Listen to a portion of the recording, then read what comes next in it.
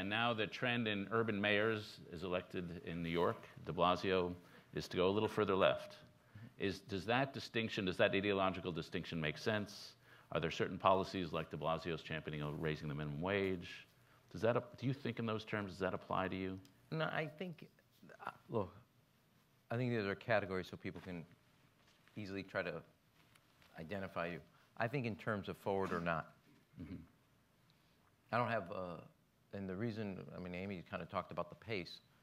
Chicago is at a place where I think we were, for a host of national or otherwise reasons, not moving forward.